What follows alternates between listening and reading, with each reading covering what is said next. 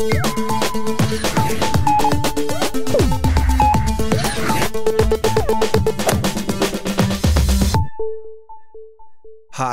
I'm Kenny Joya. Welcome to another one of my tutorials. In this video, I'm going to show you how to print effects in Reaper.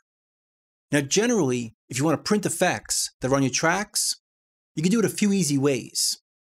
You can go to the track, right-click it, and go down here and either freeze the tracks or render them to other tracks. And that'll print the effect and even allow you to recall the effect later if you want to tweak it again. But there are situations where you want to do it simpler. We have many different audio files and you want to treat them separately, but you don't want to go through and freeze each one or create stems. You just want to print the sound with their effect and then move on. Especially makes a lot of sense when you're dealing with a lot of files, like for a video game, or in my case, for some movie sound effects. I have some audio files right here, and I just want to print some effects to them to make them sound better. But I want different effects for each of them. And then I want to print them so I can just move on. Let's see what we have now. We have a piano part,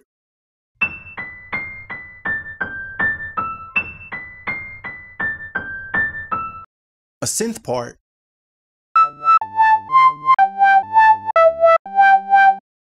and then a drum part.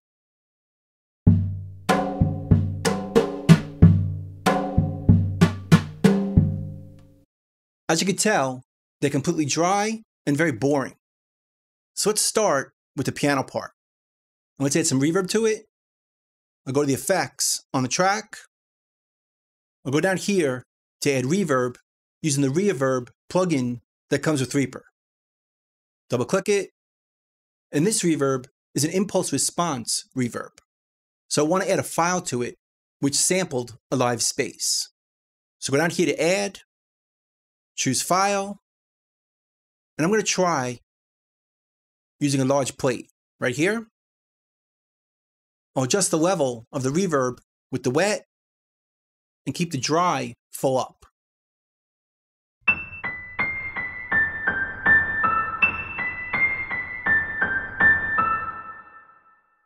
That feels pretty good right there. So I want to print this to a separate track with the piano and the reverb together. So create a new track down here. I'll name it Movie Sounds with Effects. And then I'm going to bus from this track to this track.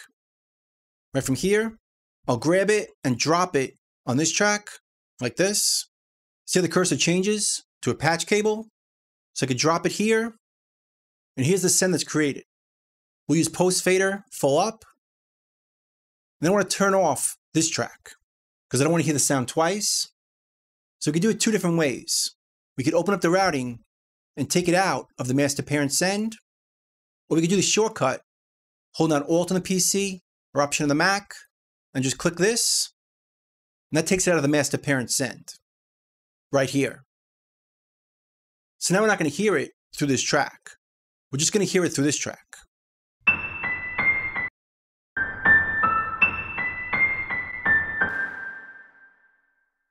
But we hear the piano with its reverb. So now if I go into record on this track, it's going to record the input. We want to change that. So we'll go over here and switch it from the input to the output. And I'm going to choose output stereo, so it records in stereo. Go into record, and now just record it. Notice at the end, I'm going to keep it playing so it grabs that reverb tail as it fades out.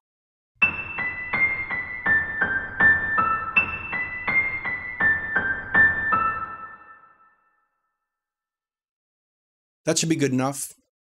Now we can mute this track, and we have the piano and its effect on this track.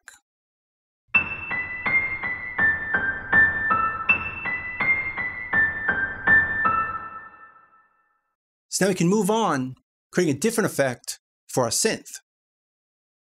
Let's clear this one right here by holding Alt on the PC or Option on the Mac to clear it, and we'll create a new one for our synth.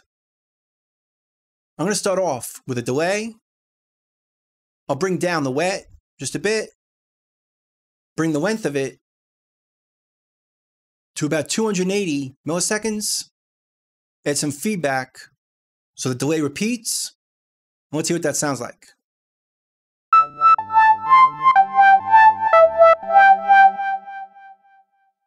Let's make it more interesting by duplicating it left and right. So I'll pan this one to the left, add a new tap, pan it to the right, and make it a bit longer. Let's hear that.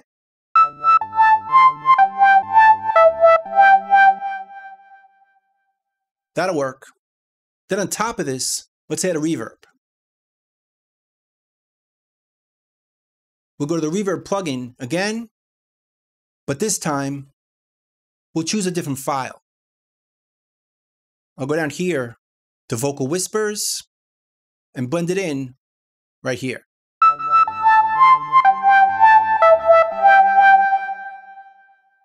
That feels pretty good. Now all we have to do to print that is go back into record. Everything else is already set up from before.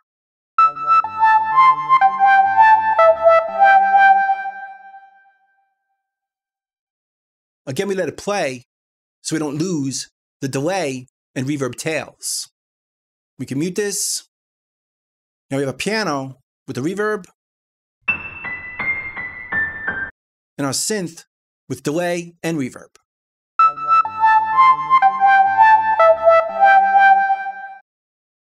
Now let's check out the drums.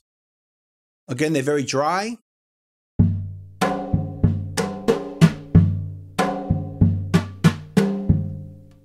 Let's try adding a phase. We'll search phase and choose the one right here. 4-tap phaser, which sounds like this.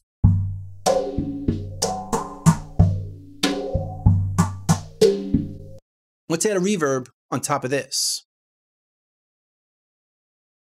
We'll go back to the reverb, but again, this time, we'll choose a different file. This time we'll choose very large ambience. We can adjust it here.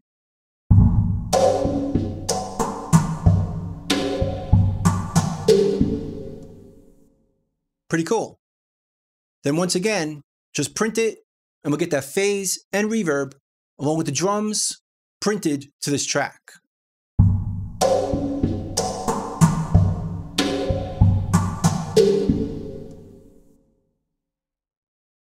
So you have 3 different effects with our 3 different sounds all on this track. We got our piano, our synth, and finally the drums. And we can keep going with as many different sounds as we have, making this process pretty quick. Now, if you have a situation where you just want to print the effect, but not the actual sound, you want to keep them separate, we can still do that. Let's go back and clear this. We're back to the dry, with the master parent send turned on. Let's add that same reverb to this, but let's print the reverb on a separate track. So create a track down here. We'll name it just effects. Then we'll bus this track to it. Leave it full up, post fader, as we can adjust the effect on this track. Then we'll add the effect here instead. We'll go back to our reverb in that same file, which was large plate, right here. And instead of adjusting it here, we'll bring the wet all the way up and the dry all the way down. So now we can adjust the effect from this fader.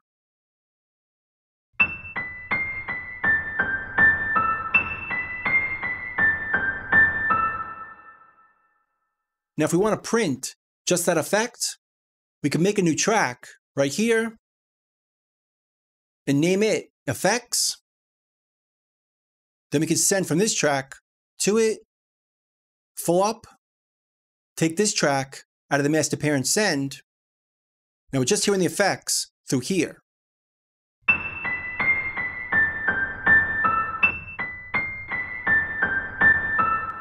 But once again, we want to record the output instead of the input right here.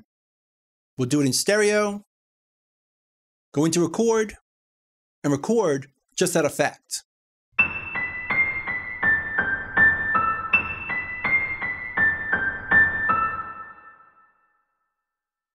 Now we can turn off this track. Now we have just the piano here and just the reverb down here.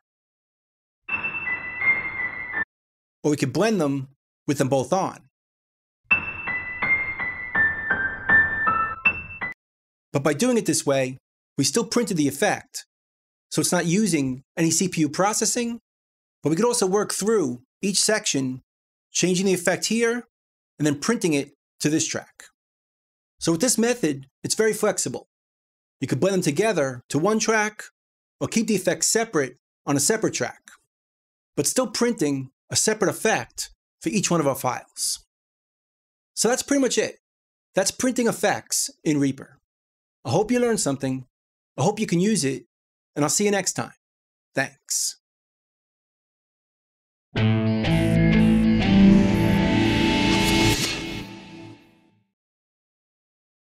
Bye.